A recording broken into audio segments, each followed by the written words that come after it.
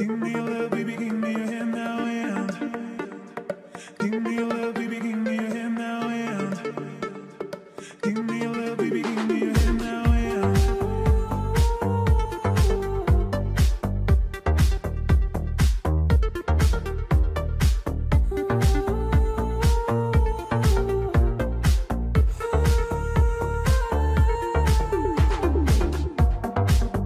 he's on me back and nothing new, please don't be shy. I know that you feel like me too, don't be afraid. Give me a little baby, give me your hand now and I just want to talk with you anywhere. I feel like I'm on a wave, I wish you could take me away, but nothing will happen today. Give me love, give me up, give me all you can. I feel like I'm on a wave, I wish you could take me away, but nothing will happen today. Baby, I want you to stay.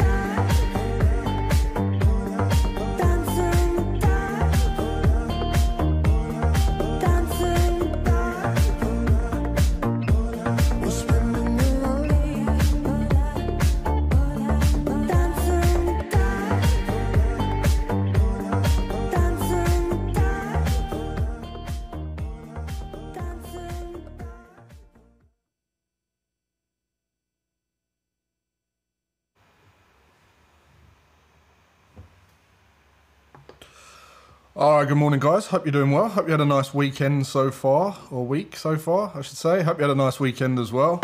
Another live trading session this morning. We're going to be looking at 8 pairs: Aussie CAD, Aussie dollar, pound dollar, euro dollar, pound, Aussie, pound yen, dollar yen and New Zealand dollar. Still got my jogging gear on. But we're going to get stuck straight into the charts this morning. If you're new, welcome. If you're new to the live room, welcome. This is a fantastic place to really kind of surround yourself with like-minded traders, or everyone who's on a journey to become better in their trading, including me. And also, it kind of gives you that belief transference and confidence of what real trading's like, because when you're out there on your own, it's, well, it's a lonely place at times, so it's great to have somewhere where we can all congregate and discuss and rant and let off steam and, you know, and just kind of sense check our ideas and all the rest of it. So, good to be here. What's everyone been up to at the weekend? Everyone have a good weekend? We're going to go through these 8 pairs in just a moment, but let's just talk about you guys for a bit. What's everyone been up to? And also let us know if you've got any trades on your radar this morning. We're going to quickly flick through the chart that I use for this particular stream. I've left the drawings on from last week so we can quickly scan through, see what happened, what didn't happen, what we predicted, what played out, what didn't play out, and then we'll go through those pairs, top right hand pairs that are all flagged orange. So Aussie CAD, Aussie dollar, pound dollar, euro dollar, pound, Aussie pound, yen, dollar yen, and New Zealand dollar. And we will go through them in that order as well.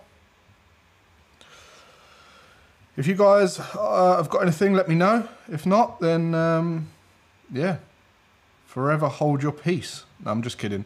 You can talk as we go. You can talk amongst yourselves. You can talk, post questions, topics. You can also share ideas. If you want to share some of your ideas or screenshots, I'll happily bring those into this live session, and we'll take a look at what you're looking at. Duncan says client work and fitting in backtesting the daily chore on the pound dollar made it from 93 to 2003. Hopefully 2022 by the week's end. Awesome. So great stuff. Almost 30 years of data. Going through Foundation 2, planning to get that course done by this weekend. Excellent. I look tired. I look haggard. We're going to get stuck into the charts. I'm going to kind of I'll use this view because I think people seem to like this view a little bit better.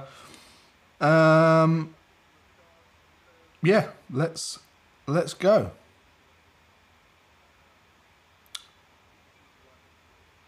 Had a nice walk in the mountains with my girlfriend and dog, says Ryan. Nice. Morning, Chris.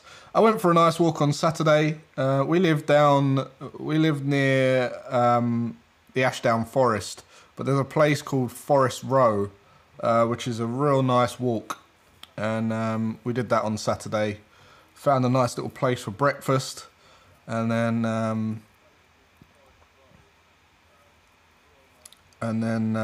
walk back. Yeah, great.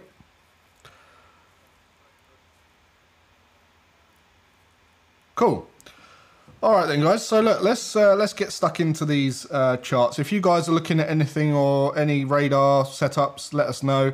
I'm going to make a start. We're going to just, I'll stay on the hourly for now. We are going to be using top-down analysis from the daily charts, but I just want to show you guys kind of what happened last week. So some of the things that we were looking at intraday, which is really the time frame that we stop on, about the hourly. I use 15-minute time frames for lower time frame entries and trade management, but with trading time frame, the lowest trading time frame that I can use is the hourly. Okay, I gave up trading lower time frames than that back in April 2020, just as the craziness happened with lockdown. And it wasn't for any, it was partially because of the erratic movement. Things were happening that we couldn't quite predict, and I didn't really want to be spending my time on those lower time frames managing trades that that wasn't kind of, I'd basically just come off the back of my biggest trading week ever, and I just didn't want to involve myself down on those lower time frames. And on top of that, when lockdown happened, my motivation shifted a little bit, and I didn't want to spend more time than I needed managing trades, especially down on those lower time frames. So yeah, so I haven't traded them since then. Will I trade them again? Yep, probably, but I'm not for now. Ryan says, looking at a possible cipher on the Aussie dollar, 1 hour, trading view. Oh, he sent a chart as well. Cool, we'll take a look at that in a moment. When we go on to the Aussie dollar, we'll take a look at that. Excellent. So flicking through just to see what happened here, we've got the Aussie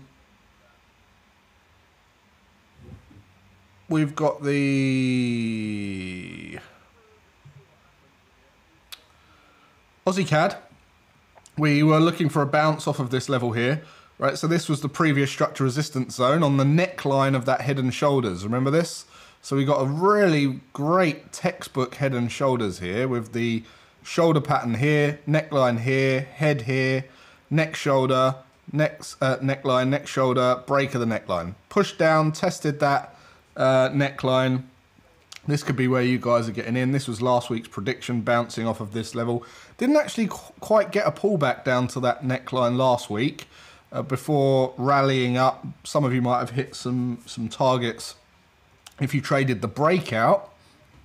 Okay, the conventional way of trading a head and shoulders is obviously to trade a buy stop order to break out of the neckline, and then you're in it immediately. You're telling your broker, I want to buy whatever your position size is if we hit a price level higher than what we're trading currently, and whatever that price level is, I want you to get me in on a position at whatever position size you're trading, and get me out when I tell you to settle back. And that is the conventional way to trade inverse head and shoulders or head and shoulders. Obviously be a sell stop if you're trading short, buy stop if you're trading long, and that is it, right? And then you probably would have been in that if you traded it the conventional way, depending on where your targets were. Hopefully you hit some targets on that. But great, it was a textbook setup. I can't stand this thing that...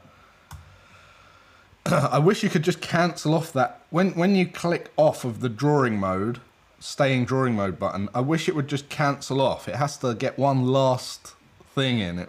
Yeah, gripes me. Anyway, Aussie CAD, that was Aussie CAD. Aussie dollar, we had a pattern set up which didn't play out. It was a bit choppy on the Aussie dollar, wasn't really looking at too much. A couple of pattern setups on the pound dollar. So there's lots of consolidation last week, and those of you who are ratio pattern fans were going nuts for these. Got a really nice Gartley here, which you may or may not have got stopped out of before it hit targets. You would have certainly had to adjust your position. We've seen continued rollover on the euro dollar following the hold up here where we had the ascending channel trade. This is previous major structure. This is a trade that I'm still in longer term on my NinjaTrader account. And if you want to see how I got involved with this, you can go and check out the analysis on my YouTube channel where I did a full breakdown just as I was entering the trade. But we will go through this again in this session as well. Pound Aussie, well, it was pain-free until we did get a spike down. I don't know if you guys got stopped out. Actually, your stop loss would be lower than that. So, rallied up target 1s and target 2s if you took 2 targets. If you bring on the fib retracement tool and go from... oh, no, it didn't hit 2 targets. It's just teasing you around the 2 target level. Pound yen still compressing into this. We'll take a look at that more in a minute. Dollar yen. What do I always say about the dollar yen? The dollar yen does not respect structure. Always say it. I've lost track of the amount of times I've said it on this live session. It doesn't behave like other pairs. It doesn't respect structure at all. Okay, and look what happened here. We had this massive level of resistance. We broke and closed above that. We said if we pull down, this could provide a decent level of support, but no. This market had other plans straight through. This is why I don't trade these styles on this pair. Straight through it, back into the middle of no man's land, you know. This is like a breakout and retest of this compression channel here. And yeah, nothing. There's no setup. No setup for me anyway. And then New Zealand dollar, I wasn't too interested in. I think there was a pattern trade in here for a couple of you, but yeah, nothing I was looking at. So what we're going to do now is we're going to go back out to the Aussie CAD. We're going to go out to the daily time frame, and we're going to remove all these drawing tools. Okay, I love removing all the drawings, starting from fresh. I've already performed a series around one round of pre-market analysis this morning already.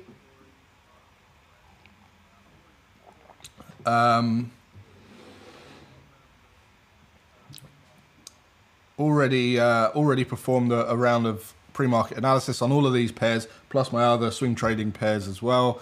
But we're gonna do it again. We're gonna do it again, and we start on the daily. We use something called multi-time frame analysis, and we use a higher time frame, a trading time frame, and a lower time frame. In my case, I can trade off of the 4-hour and the hourly, so I've got almost 2 sets of that, because I can use the daily as the higher time frame for the 4-hour, the 4-hour trading time frame, then the 60 as the lower time frame for entries and trade management, or I can use the 4-hour for higher time frame, 1 hour for trading time frame, and then 15-minute time frame for entries and trade management, trailing stops, things like that as well. Okay, which can be confusing for some people that are coming in, but don't worry about it. You know, if you're using multi-time frame analysis, I just recommend that you use 3 time frames, and they're normally 4 multiples of 4 apart. So the daily, the 4-hour, the hourly. Okay, so there's 4. So there's 4 hours in a 4-hour candle, and then there's 4 4-hour candles in the 16-hour day. Okay, so that's kind of what I recommend. Duncan says I missed the stop by 1 pip. Ah, damn.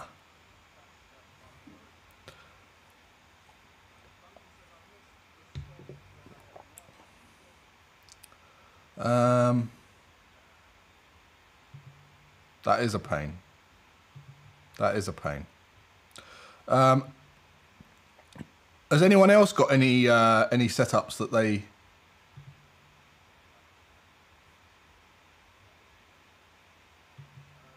want to share? Let us know. Also, let us know on the sound. I just want to make sure there's no feedback or echo or anything like that. I think we've nailed it with the sound now, so hopefully there's no echo.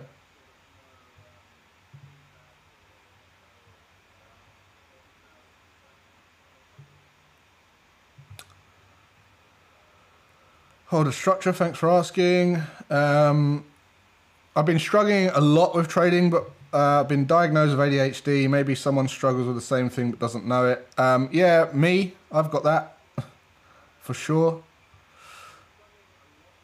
Aussie Yen also has a bear cipher and bat, says the demo trader. Pound Aussie looks good for a buy. Dawood, just tell us what your let's get some rules. Let's get some house rules in this live room. This isn't your average live room, okay? This isn't some forum where people rock up and Pip Daddy rocks up and says you're wrong or you're right. Get long, get short. You might hear some things that you don't want to hear in this live room. This is real trading, real analysis, the reality of trading. That's what this room's about. So if you have a setup, tell us exactly what you're looking at, why you're looking at it. Give us a breakdown, as a detailed breakdown as possible, so that one, we can just go straight to it and know what we're looking at without bouncing back and forward with comments and chat. And two, it should be, we've got something called the 6-second rule, right? If I ask you a question, why you're looking at that, or why you're looking at this, or what you're going to do in this situation or that situation, if you can't answer that within 6 seconds, you don't have a trading plan. And if you don't have a trading plan, you don't have consistency. And if you don't have consistency, you're not consistently profitable. You're winning the odd trade, giving it back, winning the odd trade, giving it back. That's all that's happening with you. So share as much detail as possible on your setup, why you're looking at the level, where you're getting in, how you're getting in, where your entries, stops and targets are going and why. Okay, just share with us as much detail as possible on the trade, because otherwise it's no value to the room. It's no value to you, because it's like you're just shouting. So honestly, you'll get much more from it if you can force yourself to perform some detailed analysis and verbalize that to the group. That in itself will benefit you. I think short term we can have some weakness in gold, says Khan. Looking EU longs, says Craig White. Again, Craig, why? Why are you looking EU longs? Pound is stronger and Aussie is weakest in terms of strength at this moment. So when you're looking at Pound Aussie, you've got a bullish bias. Dawood.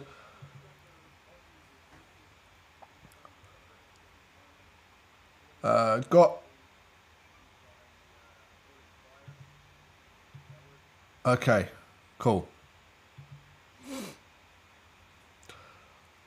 All right. Let us know where you're watching from as well. I can see there's people on YouTube. There's people on Share Vision. There's people in Tier 1, and there's people on wherever else, Twitch. Cool.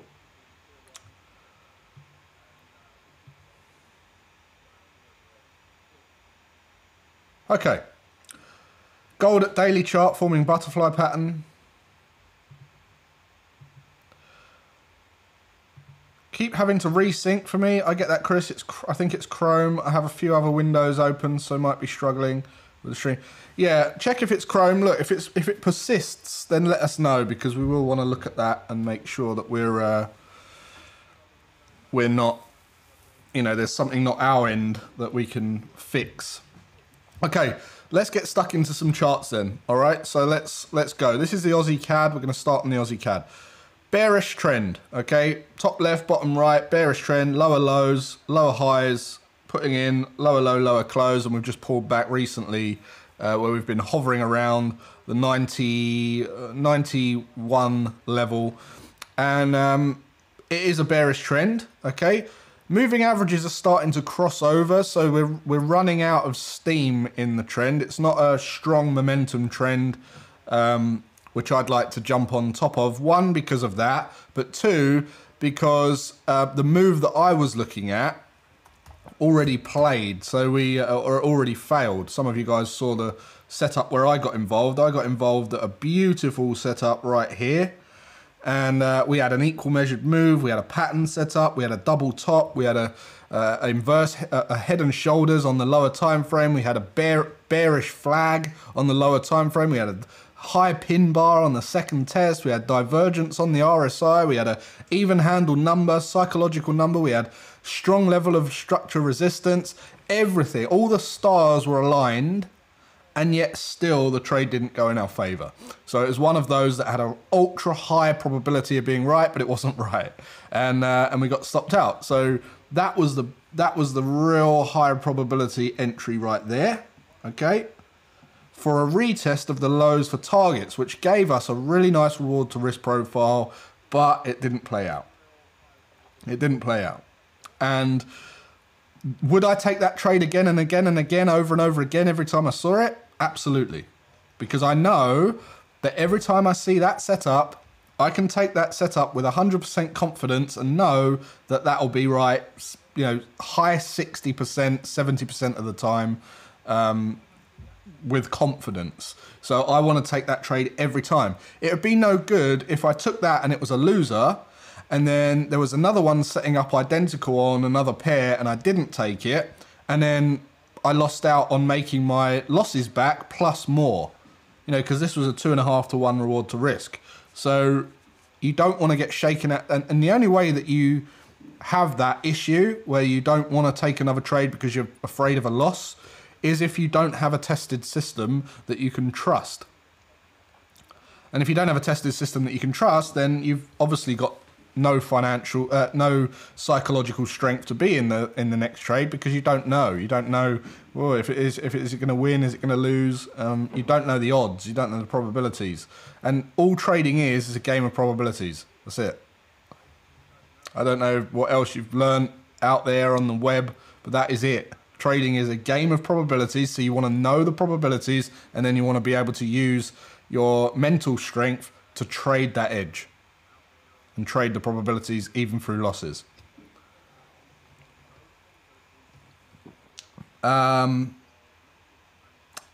Masela? Sorry, I can't pronounce your name. Kapari. I'm sure Aussie CAD because I saw her head and shoulders on the 4 hour. 91.04 and still holding short. Okay. Well, actually, this head and shoulders here. So look, let me tell you a bit about a head and shoulders. A head and shoulders conventionally is a reversal pattern. Okay, and what a reversal pattern is the end of a trend, where you're not putting, so an inverse, let's talk about inverse head and shoulders. An inverse head and shoulders would be basically a bearish trend turning to a bullish trend. All right. Now, the pattern itself is a reversal pattern. So you're looking for that pattern at the end of a bearish trend. So for me, it would be at major extreme lows that are, you know, previous lows, or if we're in a long trend like this, at the end of that trend. All right, so for me, this is a great setup for an inverse head and shoulders now. Even though I had a short bias, that short bias was destroyed right here, where we said, I think we said, Duncan, I think, said we could put in a inverse head and shoulders, and that's what we did. We put in an inverse head and shoulders. Then your bias changes, okay, because we haven't put in a new low. And now we've broken this horizontal neckline and we've pushed back down to the neckline and respected that neckline. We're holding that neckline. So this is actually an entry for a bullish move. Whoops. Let me just get rid of that and turn this off. Look, I'll turn it off and they have to get one more in. There you go. But this is the bullish head and shoulders. Now, depending on how you trade these, some of you trade stops below the shoulder. Some of you trade stops below the head and then a 1-to-1. That's the conventional way of trading head and shoulders. But I know lots of you are much more conservative in here. So maybe you've got like a 1.5 to 1 or something like that. on this, you would be in this now. You'd be trading this at the neckline, buying this up for a test of the of that recent high. Now,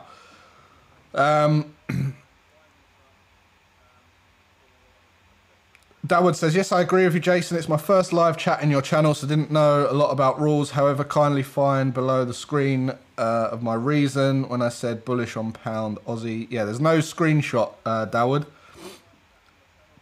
Morning, Stephen. Currently long dollar yen, says Sam Miller.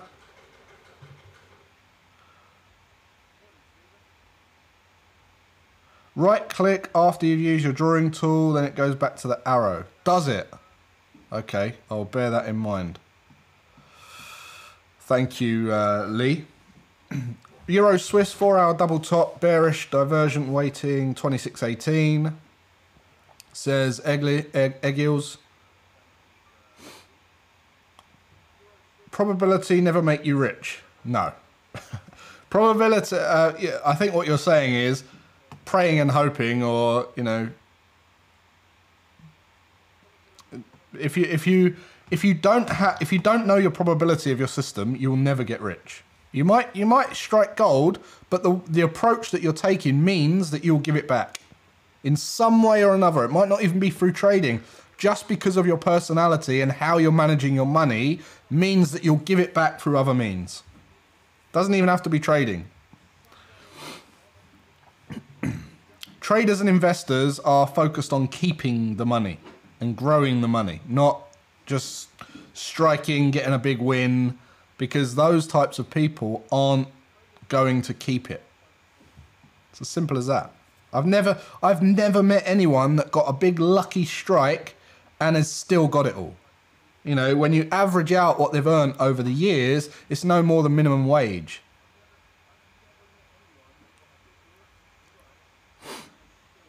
Would you buy Aussie CAD based on that head and shoulders while your prediction on daily is bearish? Me personally, I'm not trading head and shoulders on this particular pair, okay? I do trade head and shoulders on pound yen, and I do trade head and shoulders on pound dollar, but I don't trade head and shoulders on Aussie CAD. I would, if this was on a pair that I would take, this would be an entry point for me, yes. I'd be getting in right now.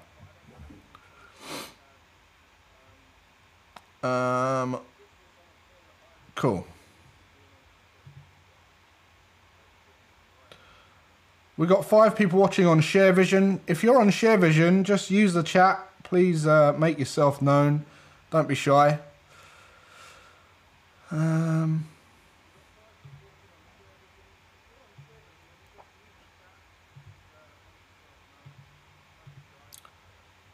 What's your view on pound New Zealand? We'll take a look at pound New Zealand in a bit. All right, so look, this is it. This is a reversal for me. It's not a head and shoulders. Now, going back to what you said about the head and shoulders, Marcella, if that's how you pronounce your name. How you're looking at a head and shoulders in here, right? Now this, you could argue, is a downward sloping head and shoulders in here. It's a tiny one. I'd say it's more visible on the 60. Okay, so we've got a 60-minute downward sloping head and shoulders. And if you're trading on this time frame, then great. But my argument is it's not as high quality. One, we're not at an area where, you know, we're likely to reverse. We're in the middle of nowhere here. Okay. Two, we are we haven't broken this trend yet. So although we're in a rotation, we haven't reversed the trend for me to even look for a reversal the other way. So for me, this just isn't a high quality setup based on my analysis, my own testing, my discretion, my experience. I'm not saying it isn't. You know, you might have tested and found different, but this isn't somewhere where I would look for a head and shoulders to the downside. Okay, so for me, there's absolutely nothing on this pair other than that bullish head and shoulders setup, which I can't take because I don't trade them on this this pair. But I will keep an eye on it. And other than that, we're on the hourly time frame now. There's no other setups for me here.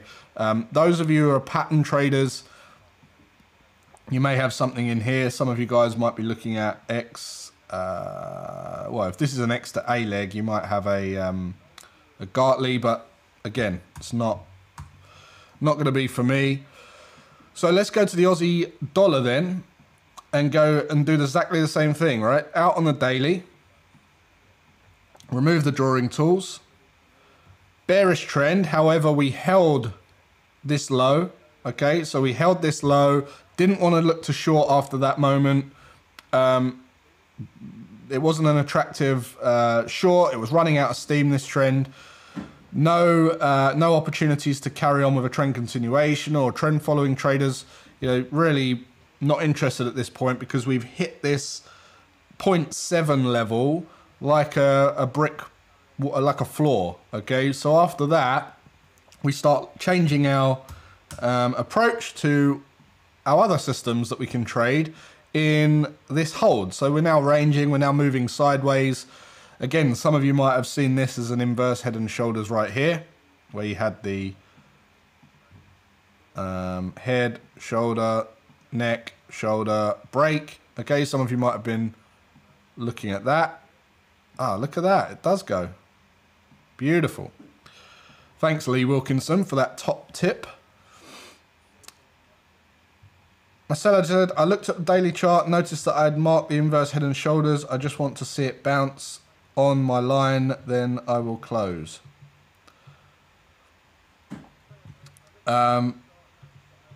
Cool. Well, just bear in mind the market doesn't do what you want it to do. You should have a system that you're trading and an order at a place where you know it hits or gets taken out more often than not. And you should have tested that to know the probability of that outcome. If you don't know the probability of the outcome of everything you're trading, you don't have a trading system. And you are just guessing.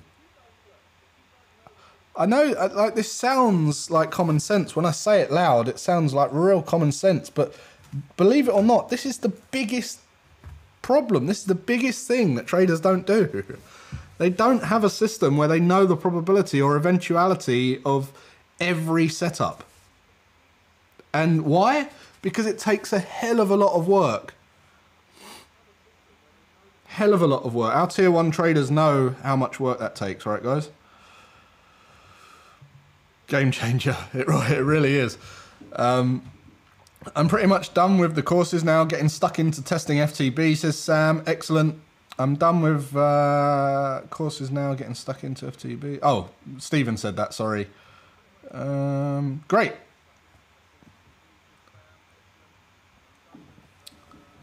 Potential bullish cipher. Okay, let's take a look. So the 4-hour time frame are moving sideways. So what I was saying is, this is where we want to reach into our trading toolbox and pull out a strategy that we can trade in this situation that we know the probable outcome of. And for some of you, it might be, you know, it might just be trading off of a channel. For some of you, it might be ratio patterns. So for those of you who love cipher patterns, we just had Phil type in X, A, B, C, D. Down at the 786 is a completion point. If I can get it. There you go. Completion point for a cipher pattern. 7029 is the completion point. The cipher pattern was a pattern discovered by our very own Darren Oglesby at Tier 1 Trading. You're going to have it's a very, very profitable pattern because it's got a high strike rate, high probability on most pairs that I've tested it on, not all.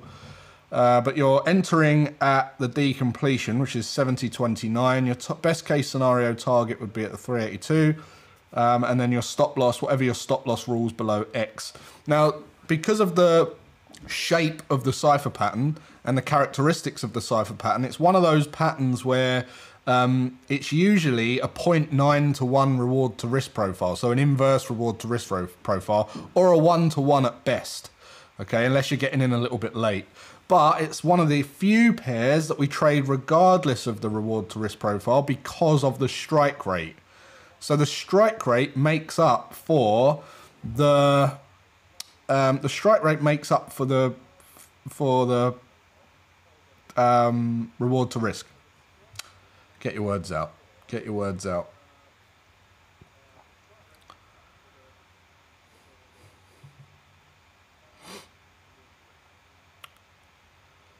A lot of effort, but worth it, says Chris.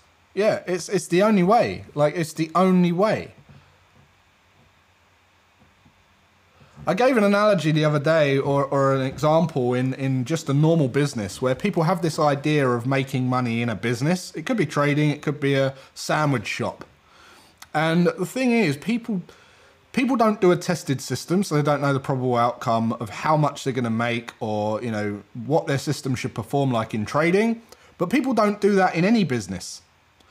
And what they do is they start and try and make money.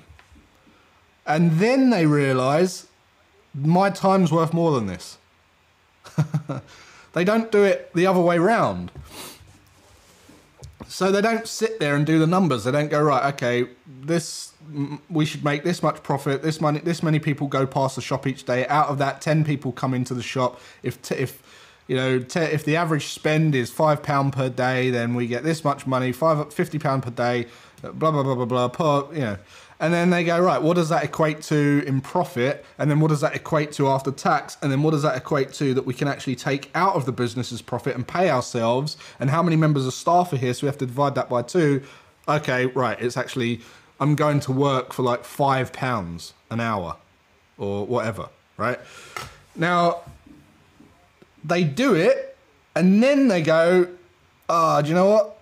I don't want to sit here every day for £5 an hour. It's too stressful. If they'd worked that out in the first place and they knew the outcome, they would know what they're working with, right? And then they could choose.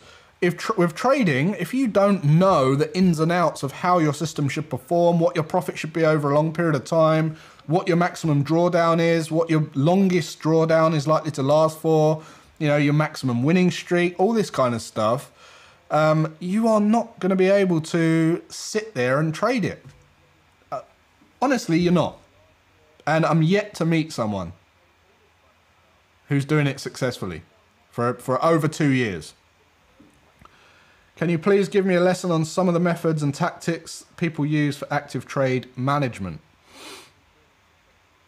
Active trade management. What, like, you mean whilst you're in a trade, managing the trade? Love your content, Jason. Haven't seen a selfless trader like you. Thank you. The reason being is because the reason I even started doing this stuff was not to sell courses or anything like that. It was because I was bored, and 2, I just wanted one message. I wanted to get one message out there, and that was to give people realistic insights, because there was so much BS and crap. So my only motivation was to just show people what it was really like. I didn't proclaim to be the best trader in the world. I didn't proclaim to be a wizard. I didn't all just show my winning trades. You know, I wasn't, it was just come in, watch how I trade. That's it. You guys got any better ideas? Let me know, but this is how I trade. And so far, I haven't met anyone who's been able to show me a profitable way of trading without going by the principles that I believe in and I now teach. I mean, what are some of the rules-based ways that people trail stops? Okay, let's talk about trailing stops. Okay. So a great way of trailing stops. Let's just say that the 4-hour time frame, let me just remove these drawing tools, okay? So let's just say that we had seen a break and close below this low. Let's just say we're in a bearish trend, all right? And let's just say that this hasn't played out, okay? Looking left. Right, so we've had this break and close below, and we're looking for a pullback and we want to get short, okay? And this is our trading time frame where we go, okay, on the 4-hour time frame, if we pull back, I'm going to look for a short here, and then I'm going to get involved, all right? And you wait for a pin bar or you wait for whatever your signal is. Like, we're just pretending at the moment. Okay, let's just say this was your entry, or, you know, this was your entry, or you waited for the lower low, lower close candle, which would have been this one here.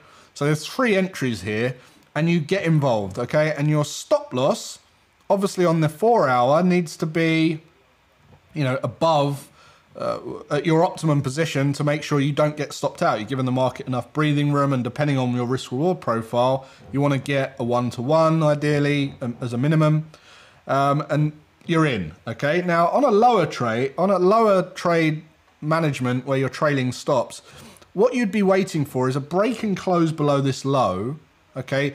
And then you'd be looking to lock in some of your profit, or so you take profit at this low, say, okay? And then to trail stops for your open position, the rest of your position, you might drop down to a lower time frame. So let's just go down to the 60 and we'll say, okay, where did we get in? Got in here, all right? We got in here. Now, every time we put in a new low, we trail the stops below the previous outside return. So let me just show you how that works. Let's just say that we put in this low here. Our stop loss is still up here, okay? So we hit this low, our stop loss is up here. Now what we can do is trail our stops to break even, say. So let's just say we trail our stops to our first position size. So we're just letting the trade run now. Now, every time we put in a new low, we want to be able to trail the stops below the previous outside return. So let's just say that we put in this low. Let me bring on the drawing tool. At this point, we can't trail stops, okay? We can only trail stops once we broke and closed below this low here. So at this candle here, boom, that is when we can trail this above this high, okay? Now, as we put in this new low, this carries on. We can't put in, we can't move the stop again until we break this low, okay? So we pull back.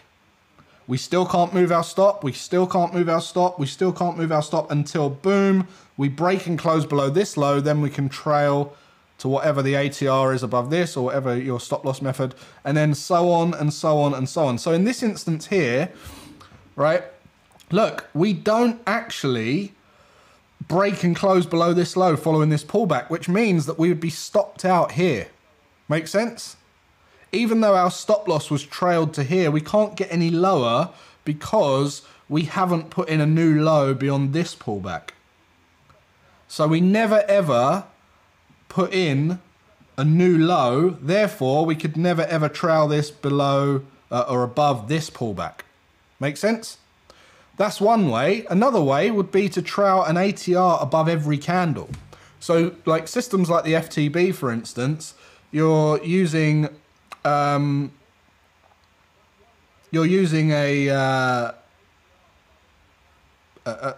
trail above the candle, each candle high. So every candle high, the candle closes, you put an ATR above the high of that candle. That's one way. Now, there's many, many other ways of using a lower time frame to trail stops. You know, you might be, as I say, well, that's 2 ways. You might be trailing above outside returns. You might be trailing above candle highs. You might be trailing with price action in some other way. Like you might be trailing your stops. You might be trailing your, like for instance, the daily chore or the FTB, as I say, you're not placing a target order at all. Your stop loss becomes your target, your profit order. Why might you use the lower time frames to do that? Okay, well, look, the reason I use this example here is because on the 4-hour, this might just be considered as one big move, whereas on the hourly, you're getting those new structure lows and pullbacks. If I went down to the 15-minute time frame, you could tighten this up. Okay, so on the 15-minute time frame, you might have a situation where you had a new structure low. Make sense? And you would have been able to lock in those profits. Does that make sense?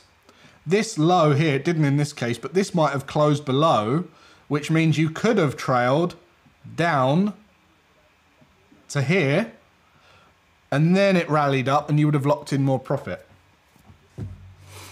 Hopefully that makes sense. But that's a great way of locking in profit. What I would say about trailing stops is you ideally want to take off some profit first. So as I say, we're taking off profit at that first test of the low, and then we're locking stops to break even. So that means we can't lose any money on the trade, and then we just let the thing run, and then we just, you know, just keep letting it run, letting it run, letting it run. You almost, you don't have to place a second target order. You can just use your stop loss to take the profits when you get stopped out. What I would say is though, if you've got any major lows looking left, you place a target level just above that, okay? And then you either get stopped out or you hit that target, whatever comes first. Because you don't want to then, you know, you don't want to keep trailing and trailing and trailing and then get to a major level of support where you think, well, I'm going to have to be in this trade managing it for longer than necessary, because you're going to miss out on other opportunities potentially. So you want to be out of the trade. Remember, as traders, it isn't our job to just pick and hold for a long period of time. If you want to do that, you might as well invest. You know, a trader wants more opportunities. We want to get in and out. Yes, we want the big reward to risk profile trades, but we still want it to be as quickly as possible. I want to do it as quickly as possible. Anyway, let's go back out to the 4 hour. And where are we? Where are we? Here we are. So, what, we pretty much wrapped up this this pair, didn't we? Moving sideways. Some of you pointed out a bearish cipher pattern. But other than that, guys, not a lot at the moment. So let's go to the pound, clear off the drawing tools, go out to the daily. Horrible pair, this one, at the moment. This is consolidation. Okay, this right here is consolidation. If we went out to the weekly chart, this would just look like a doji candle. So if I go to the weekly, there, look, 2 dojis. That's just indecision. So when we've got indecision like that, it's great for consolidation patterns potentially, but this is horrible. This is just no movement at all. There's no decision. We've got bullish rejection here, bearish rejection here, bullish rejection here. We're just moving sideways, one doji candle after the other, one pin bar after the other, and it's just, we're just waiting, you know, waiting for the market to do something, waiting for the market to show us its hand.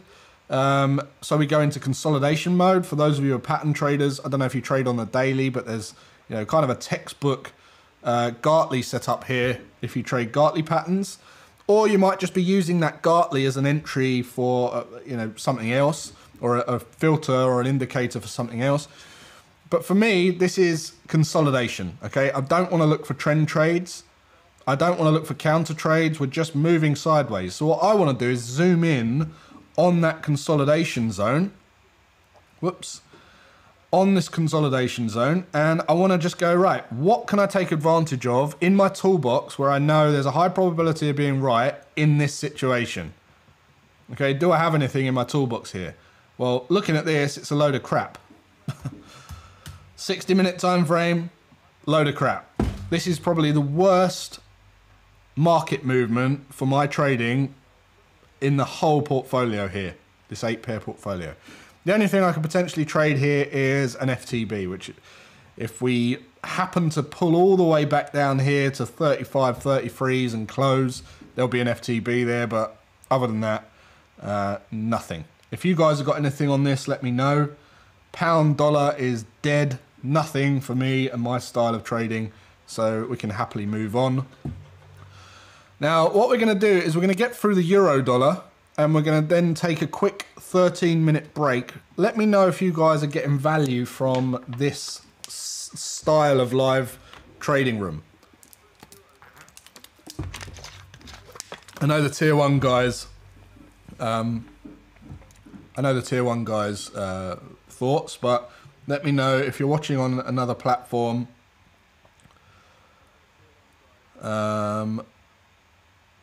Let me know if you're getting value from this stream. Because if not, obviously I won't do them. We do this every day inside the Tier 1 platform. Every example helps. Yeah.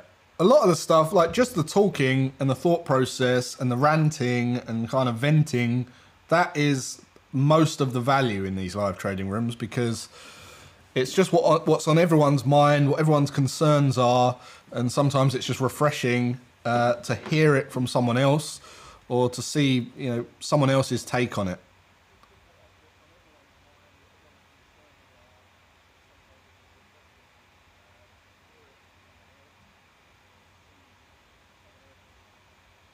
All right. So any questions before we round off on this pair? This pair is a pair that I took a short on, still in this, and we're doing all right. We're in a nice little profit here. I'll show you exactly what I was looking at. So again, daily time frame. Let me just remove all these drawings. Daily time frame, bearish trend. All right, now if we want to just draw this out, start here, lower low, lower low, lower low. Okay, yes, it's a perfect inverse head and shoulders head pattern, but we push right back up to the neckline, which is where I got in. So I got a real tight reward to risk on this, a real tight stop loss, great reward to risk. What I was looking at is how can I enter at this level here. All right, now we had, oh, come on. A bit like the Aussie dollar, we had some stars align in this level. I looked down to my first trading time frame at how I could potentially get involved. And we had a nice retest up here. We had a nice doji. We had an ascending channel as well. For those of you guys looking at the ascending channel, we had the ascending channel right here. Targets would have been taken off already on that around 14.23. And since then, again, target one's here, target two's at the lows, or maybe you got involved, use this as an entry, and then you got your targets down at the lows still. But we're rolling over nicely now. We've held this level since, and it's continuing down. If I just drop out to the 4 hour again, you can see we had this really nice retest here, had strong divergence on the RSI, went overbought up to 90, divergence down to 65s, equal test of the highs, really nice indication that you could see a continuation down. Some of you might be waiting for a 2618 setup, where you're waiting for a pullback up into this level and then looking to short. That would be ultra conservative. Or the only other thing, if you're not in this, could be a pattern setup. So a bat pattern would be down here at the lows. You'd have to wait a little while for that yet, and then you'd be looking to take it long. So we're short on this. Great setup. No more to say about it other than wait and hold. My target's down at 11.57. So we'll just have to wait and see how this goes. In the meantime, any other setups on this pair, you could get an FTB for the short. FTB signal, depending on how this closes. Or if you're trading the lower time frames, you still might be looking for a short, a trend trade, range bar time frame, range bar charts. Be good for this as well. So yeah, if you're looking for a short on this, here's your zone. You're entering that short zone right now. So depending on your entries, could be a lower low, lower close, could be a retest on the 150-minute chart. What the hell's going on? I wonder why that looked a bit odd. Yeah, no, there's probably not a setup here. 150-minute chart. Who trades a 150-minute chart?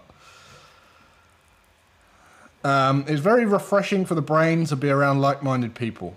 Absolutely. Great value. Sure away is valuable indeed. 2618 says Phil. Good morning, says Ed.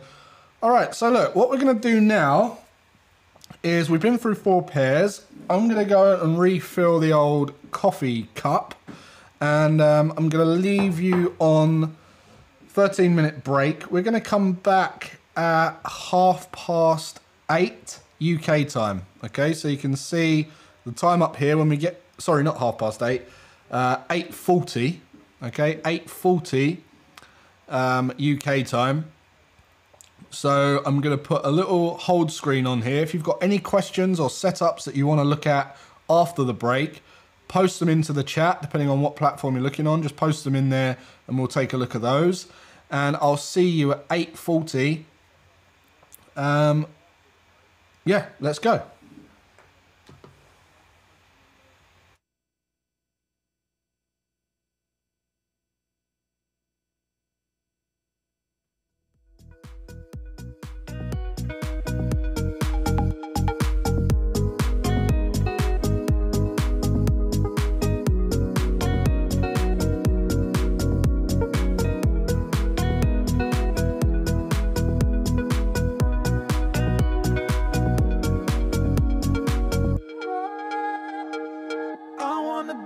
Somebody, but nobody like you. Oh, and I don't wanna be the king, but I don't wanna be controlled. I wanna be somebody, but nobody like you.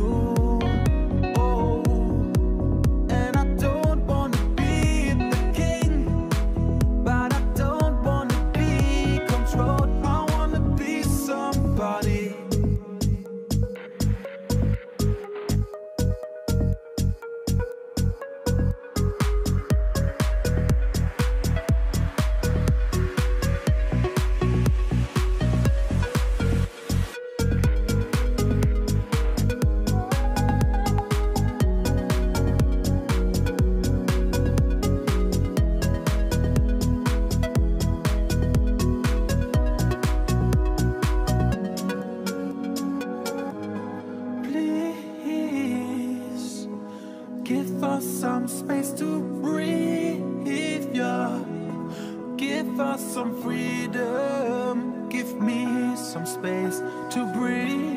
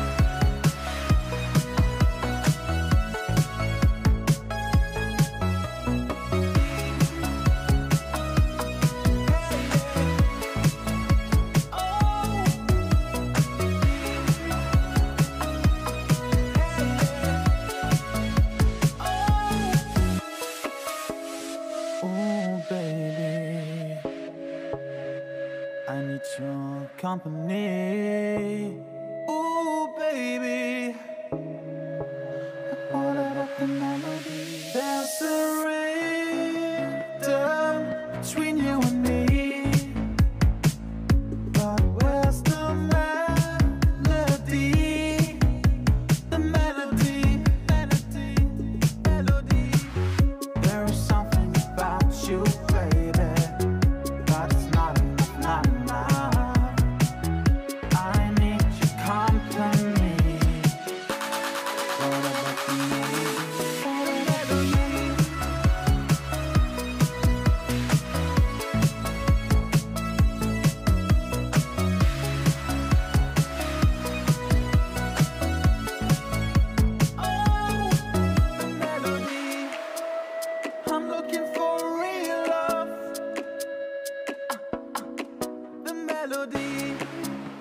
I'm looking for real love.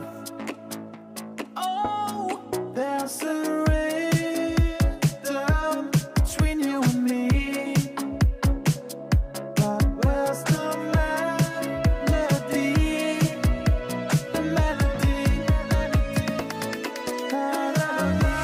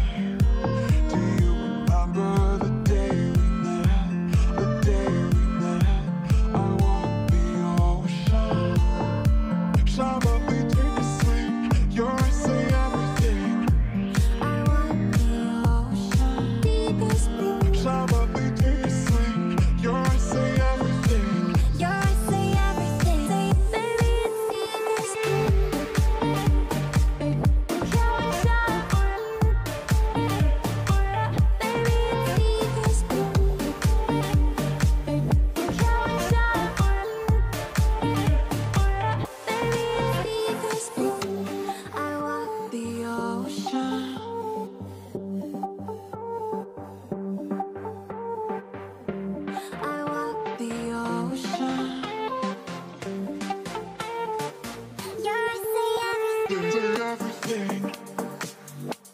I walk the ocean. Yeah, I say everything. It's like a story not yet complete, yet complete. Baby, it's this blue. Can we start? Baby, it's this blue. Can we start? Baby, it's this blue. It's like a story not yet complete. Baby, it's this blue. It's like a story not yet complete.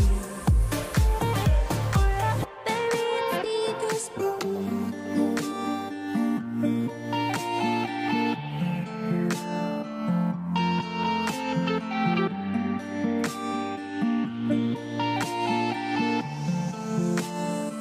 Baby, it's this blue.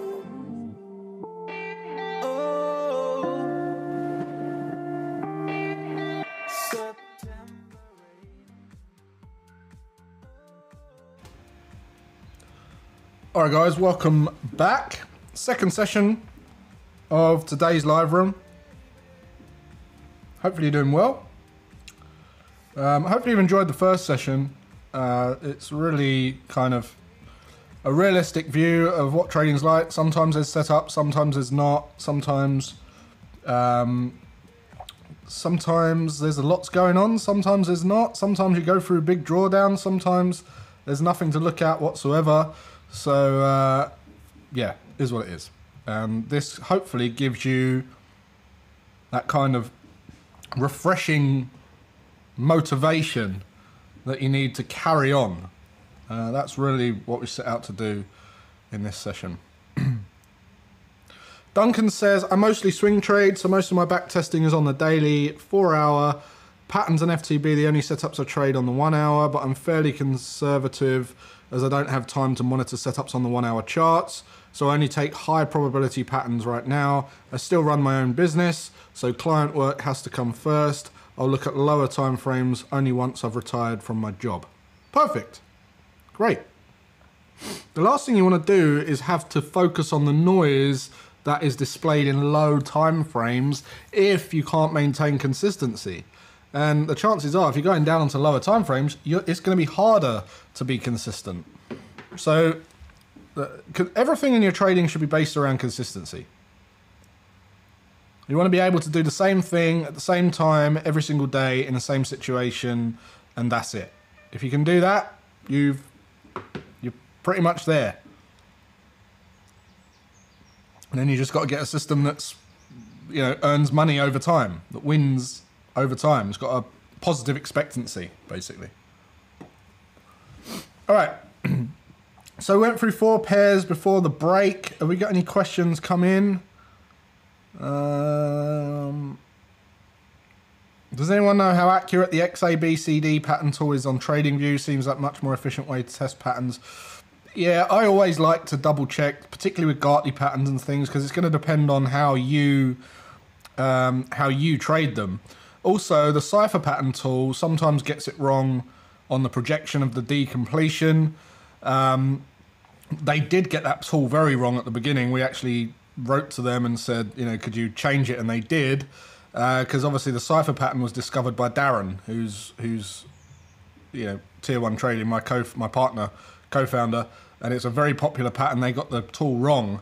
But still, we're not quite happy with it. So I like to use it for convenience, but I always double check the ratios if you're gonna take a trade. If you're trading on TradingView, you want to make sure that you double check the ratios to make sure that they meet your entry criteria. Otherwise, you'll always have that in the back of your mind.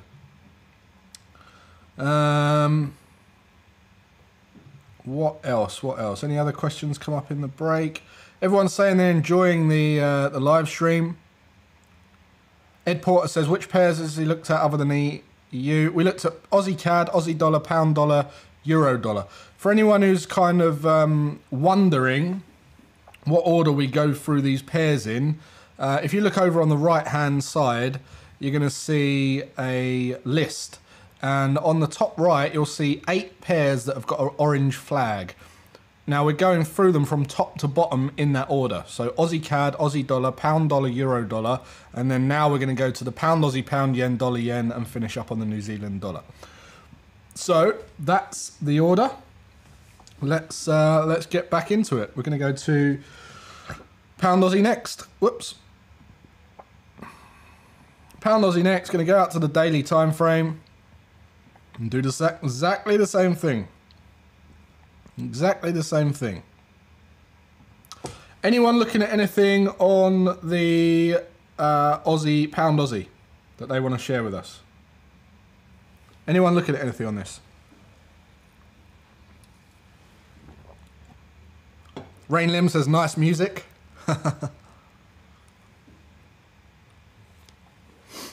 Yeah, I've managed to after a lot of,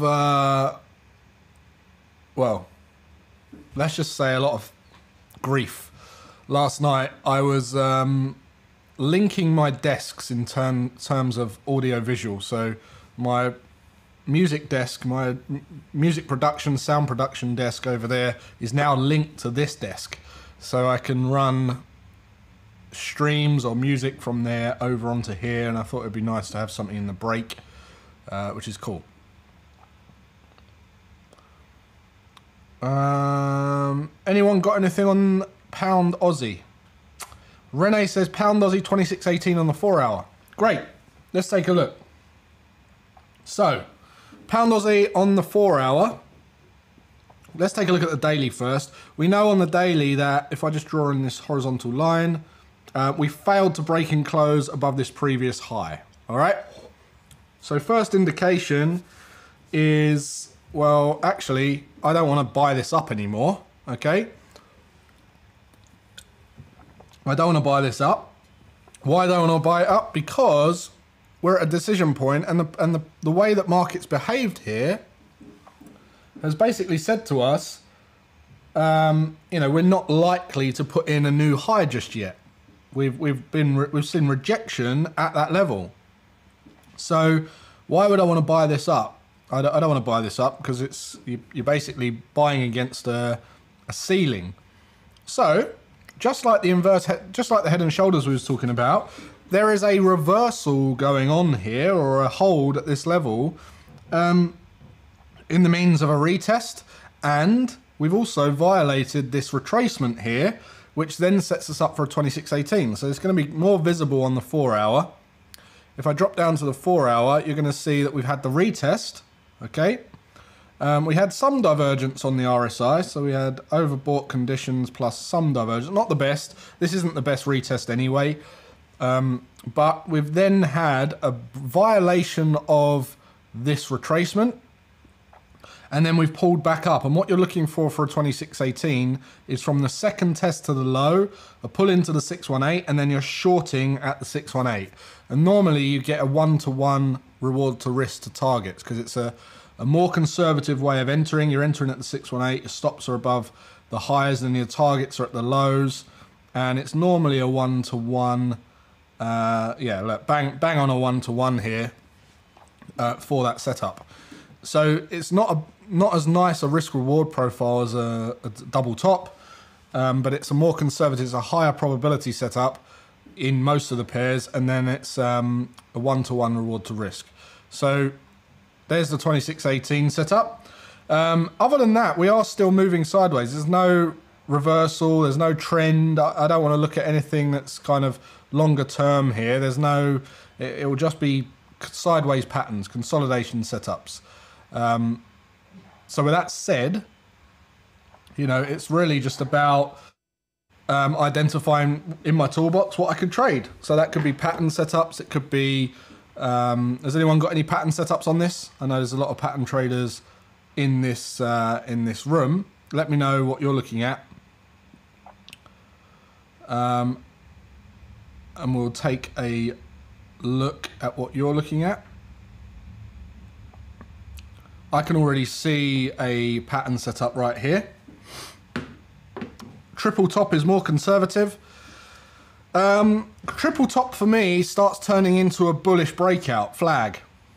So unless you're talking about a kiss of death, There's a big difference between a triple top. Let me explain this. This is another little lesson. This is the thing with discretion, okay, and identifying high probability setups. Okay, so look here. Take note of these 3 setups that I'm going to go over. All right. Now, let's just say that this horizontal green line is where we're looking for a hold. Okay, so a counter move or a short. Now, if we were to put in a double top, okay, so let's just say we put in a double top. Is this a higher probability short or a higher probability long? Let me know. Let me know what you guys think. I'm going to sip some caffeine.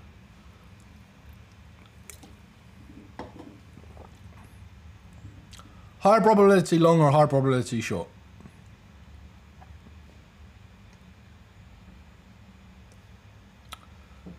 Long. No, look, this if this green line represents major resistance, okay, and we've put in a double top, a valid double top, this is a high probability short. There's a high probability that we're likely to roll over here and see a reaction here. All right? Now, if we then do a triple top, now look, let me just draw this on before you start screaming. Let's just say we do a triple top. Is this now a high probability short or a long?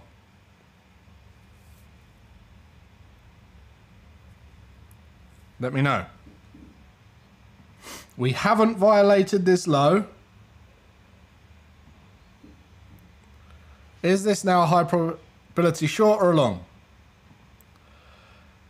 This is actually a bullish flag breakout setup.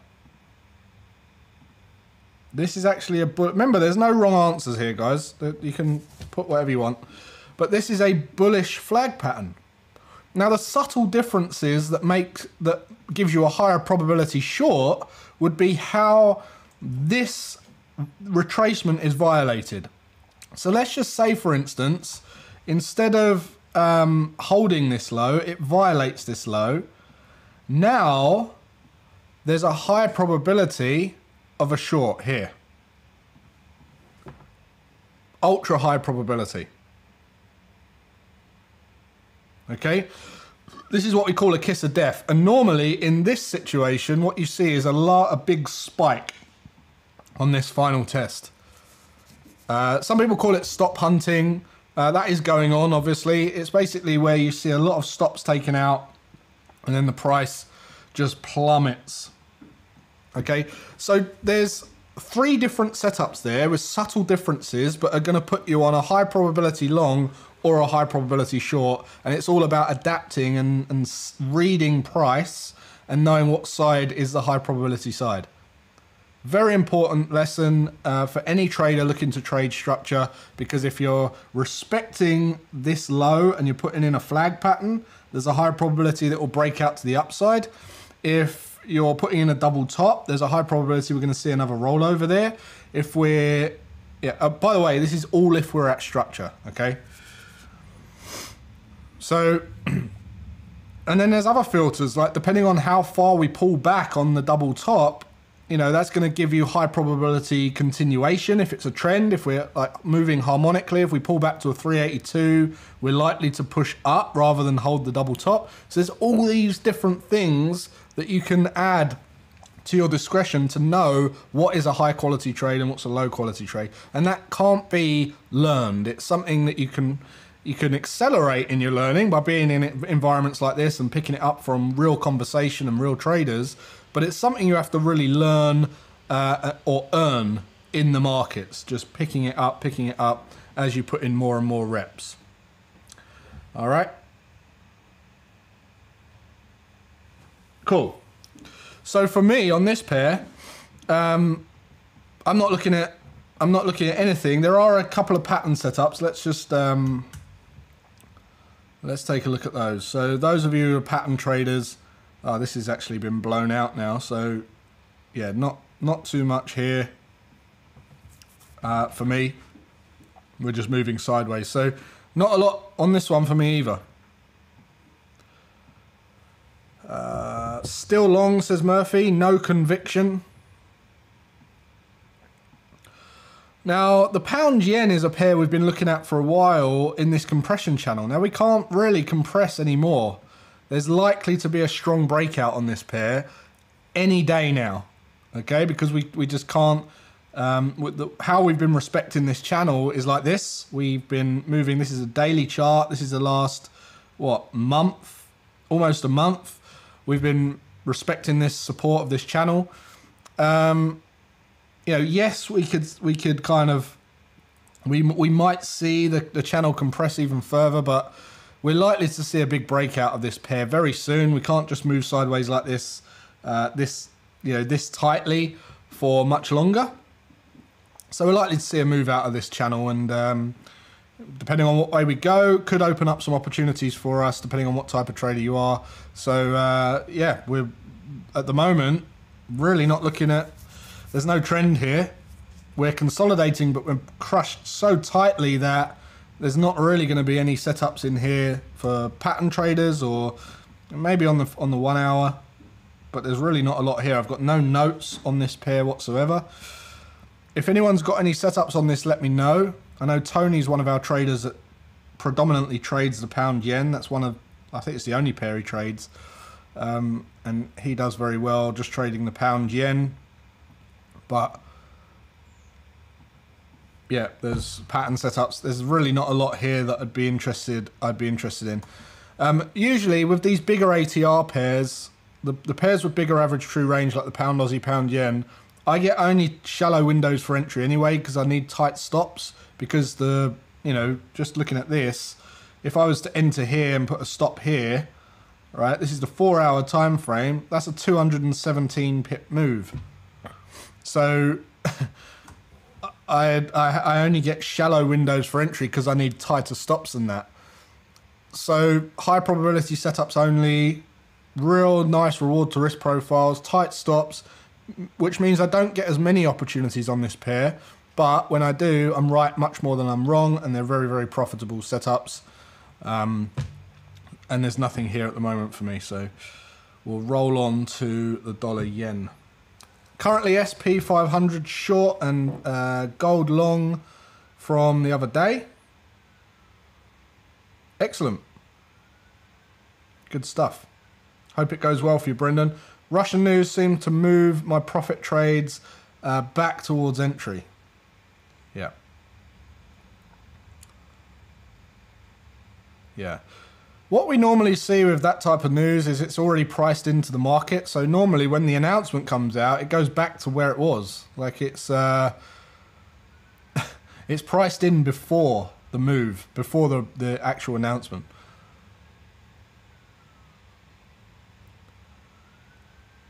Euro pound would be nice. All trades in profit, but stops about to be hit.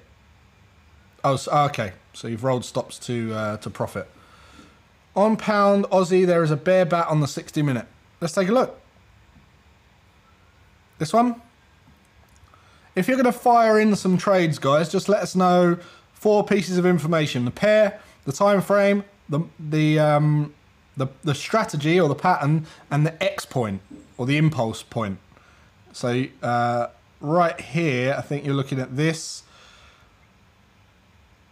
A bear bat. Yeah, so this wouldn't be a bat pattern. Oh, hang on. I see what you're looking at. It's hourly for a start. It'd help if I listened. So you're looking at X, A, B, C, D.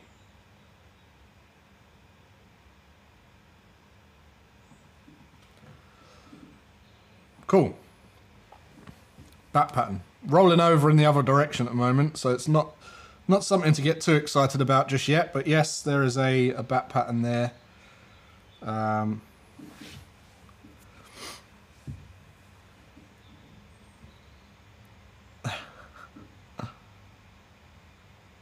Cool. All right, dollar yen. Dollar yen does not behave like other pairs. As I said at the beginning of this stream, this is something I was looking at, and I said this major level of resistance should become support in other markets, but this pair doesn't behave like other markets. Had other plans. We had the Russian news. We just plummeted straight through that. Dollar yen doesn't give a crap about what other pairs behave like. It's got other plans. It doesn't conform. However, if you did catch the daily pattern, X, A, B, C, D, this Gartley absolutely smashed it. Deep Gartley pattern that we drew on last week, rolled over, ultra tight stops compared to reward to risk profile of, I think it was a 2.5 to 1.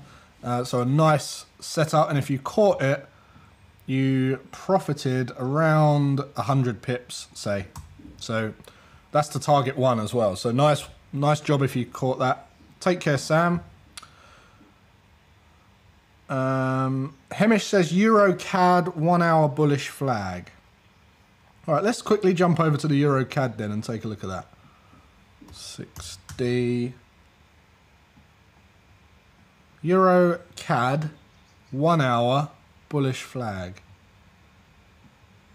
Yeah, not seeing a I'm not seeing a bullish flag on this, but if you are, it doesn't mean you're wrong. It's impulse from 41.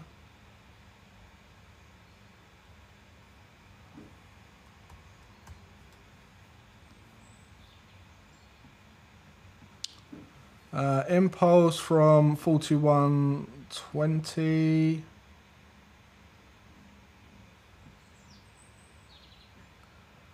Okay, so you're looking at this.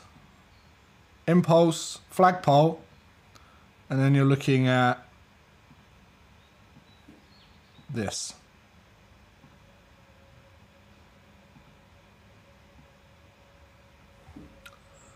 Might be clear on the 4 hour. So this is what you're looking at, Hemish.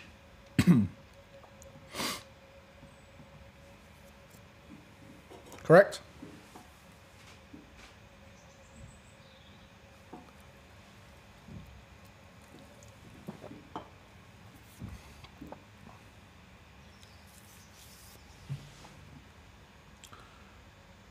Cool. The S&P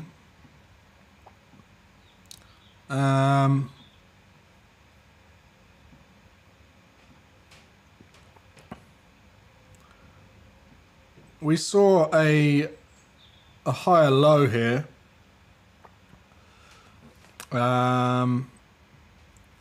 Last week. The pound, the Bitcoin, everyone's asking about Bitcoin at the moment.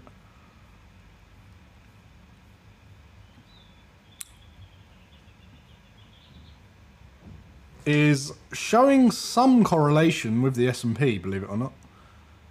But I've been tracking this with the S&P for about 3 months, and there have been some slight correlations there, which is really interesting. It's something I'm tracking and monitoring.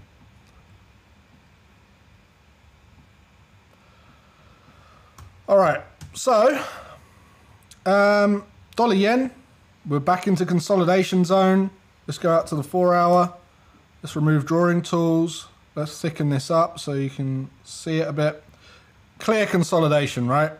Really clear consolidation. How can we get involved? We're in the middle of nowhere at the moment. Pattern setups. You're either going to trade off the high and lows, or you're going to be trading these pattern setups. So there's a back pattern completion down here. 114.40. Other than that, you could trade off of these highs or trade off of the lows.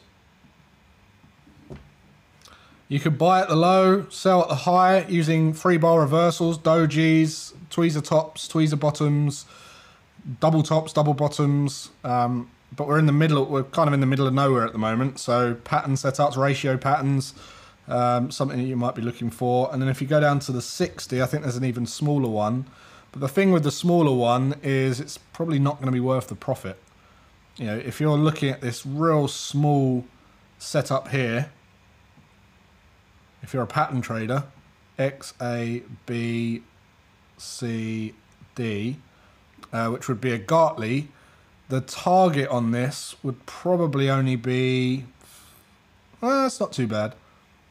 It's not too bad. Might be 20 pips or so. So, yeah, not too bad. But again, we'll have to wait for that to play out. And all that leaves us with, guys, is the New Zealand dollar. And I said at the beginning of this session, New Zealand dollar just hasn't been doing anything for me. It's not been doing anything for me. We're in a bearish trend. Because of where we are, you want to be mindful there's a lot of choppy support looking left, which was resistance as well. So might see a hold here. We started to put in this kind of channel here, which some of you were looking to trade the breakout of. For me, I was just looking for consolidation setups in here, of which we had the pain-free X, A, B, C, D.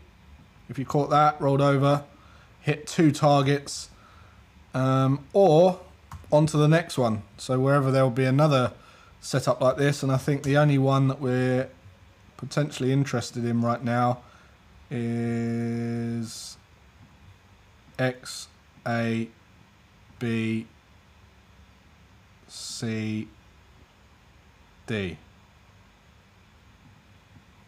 which is a cipher setup.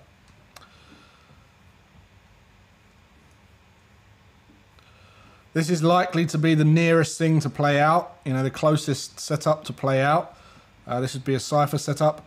You'd be shorting at the decompletion. Your stops would be above X. Now, for many of you, use a 113 inversion. Some of you go between C and X. I use A to X. So I go from A to X and back up. So you can see this is set there perfectly. 67.43. And then for target ones, best case scenario, initial target ones are going to be at the 382. So you can see what we said earlier, 0.9 to 1, didn't we? 0.9 to 1 is what's expected of these. This is a 0.95 to 1. It's going to be around 0.9 to 1 to 1, okay? From 0.9 to 1 to 1 to 1 at best. This is bang in the middle, 0.95 to 1. But because of the strike rate of these setups, we trade these regardless of the reward to risk profile. Greggy says dollar yen cipher setting up on the 4 hour.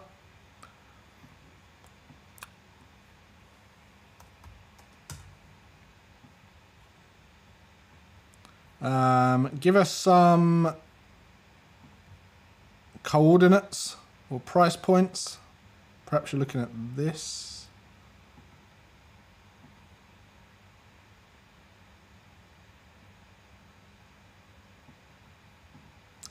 So there's 2 patterns completing in a similar zone there. One thing to bear in mind is having a rule that allows you to trade a different approach when you've got this situation. So for me, if the X leg's the same and I've got 2 similar patterns completing at a similar price level, similar area, I have to take the bigger pattern if the X point's the same. If the X point's different, I take the first pattern to complete. So basically, I could take both, you know, potentially. So if the X point's the same, I take the bigger pattern. If the X point's different, I take the first pattern to complete, which means I could potentially enter both. So I could hit targets on the first one or get stopped out, and then enter on the second one as well. So you want to have a rule for that, so you're not thinking, oh, what should I do? What one should I take at the time? Morning, Jason. What are your thoughts on smart money concepts? In terms of what?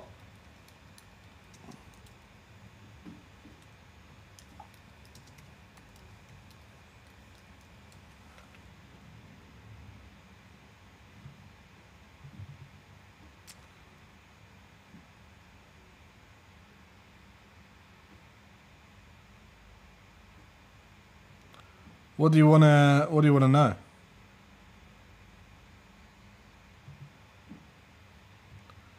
How to trade off of smart money concepts?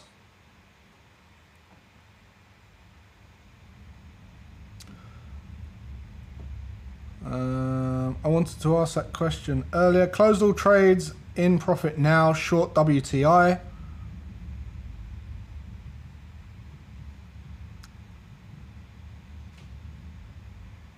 Because you did turn off.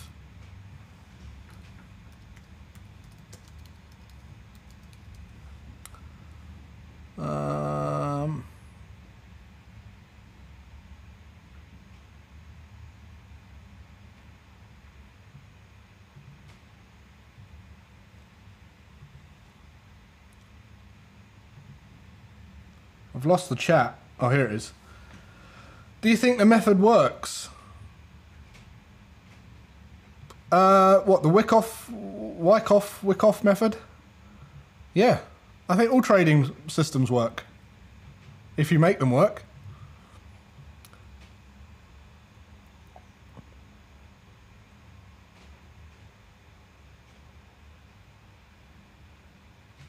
It's a bit like, you know, Elliott waves. If you ask someone who's an Elliott waves trader about how they trade Elliott waves, they'll have a different opinion on how to manage it or what the setup is to another Elliott waves trader. Doesn't mean that one's right and one's wrong, or one works and one doesn't work.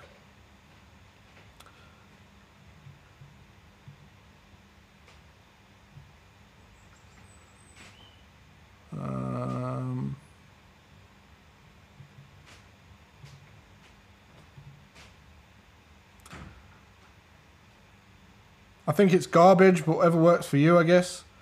Well, I mean, look, there's many ways of trading, right? Like, there's people I know who trade Ichimoku Cloud very successfully.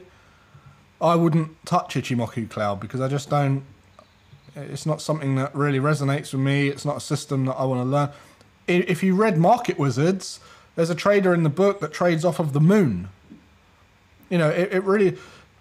I think people forget the key to trading is consistency. That's it. The key to trading is consistency. So it's not about it's not about the actual style. It's about just being consistent. And if you look at any trader who's able to make money, you'll see that it's consistency that's making them earn money. Damien says, did you see the comment on the video on the 8th of February? The comment was, I've seen a few vids and the Trader Vault, which was very good. Can you do a video about costs? I see no one on YouTube or even anywhere as brokers just don't want traders to know, i.e. brokers, B-book, with software slipping prices, limited data feeds, etc., profitable traders, toxic traders. Why brokers say straight through processing when it's not, and how they offer zero spreads, and why this is profitable for them. This will explain why traders have been trading for a while, calculate the end of year of no high cost. Yeah, there's like the secret tax, right? The secret tax, which is the spreads. Absolutely. I've got plans to do a fantastic video on this in the next 2 weeks. Damien?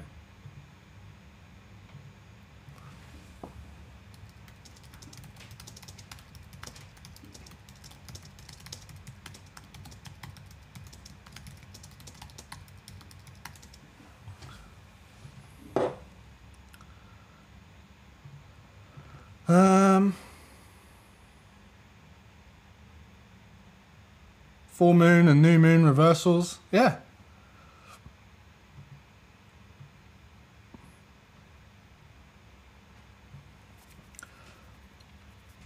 Look, there's no wrong or right way to trade. The only wrong or right thing that you can do in trading, something that's wrong, is losing consistency. Yeah. And look, when I say consistency is the most important thing, if you like try trading consistently without backtesting. Try trading consistently without journaling. Try trading consistently without knowing what your expectations are, what the projections are of your system. Try trading consistently by using lots and lots of different setups. You know, or trading new markets.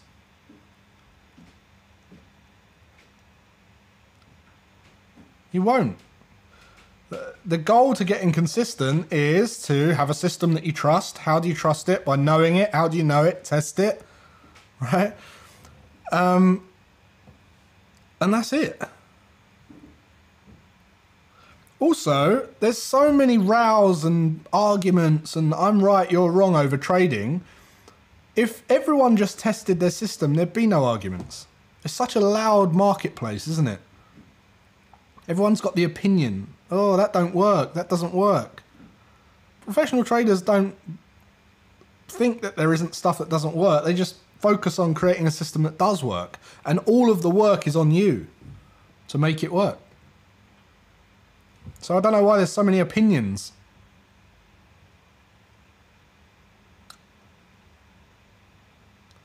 I don't know why there's so many opinions.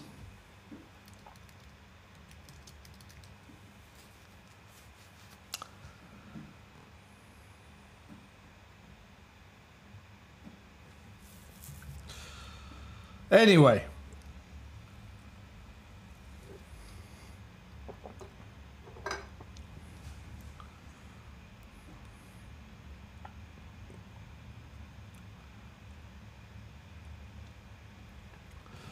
How is, what was the question there?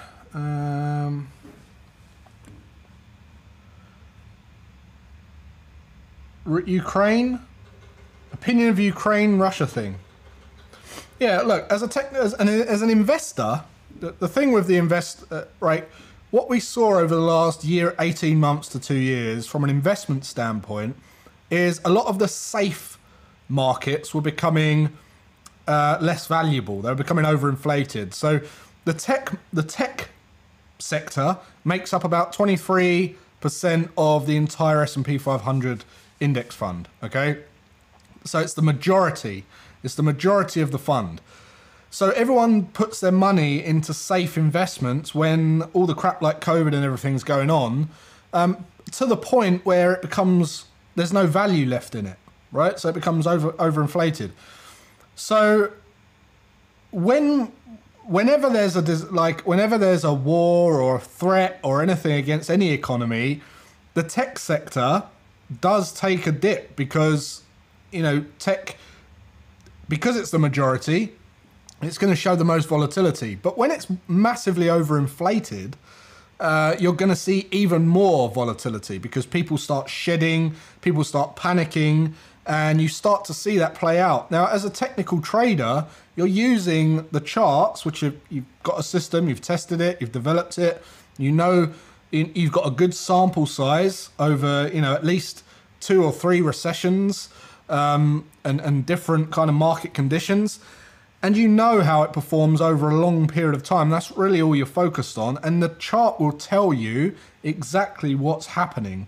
So you're not really concerned with fundamentals.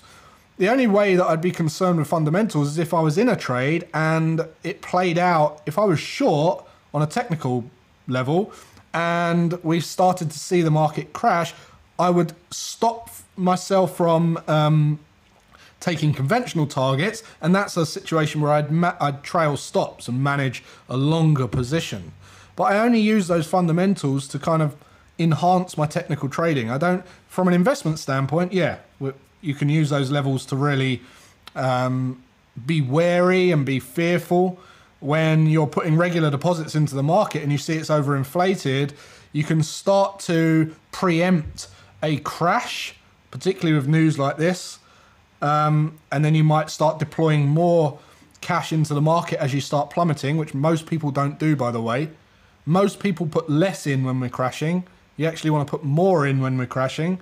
So you can do that. But as a technical trader, I don't really concern myself with any of it. One, it's usually priced into the market anyway.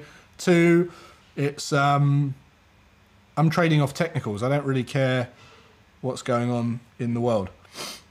First day, learned a lot, hoping to be more consistent. Great. All right, well, look, that brings us to the end of this live stream. Hopefully you've got value today. We've been going on for about 2 hours now. So if you're not already subscribed to my other channels, make sure you go and do that. And let us know what you thought about the stream, wherever you watched it from. And we will see you next time. And Tier 1 guys, I'll see you tomorrow. Take care.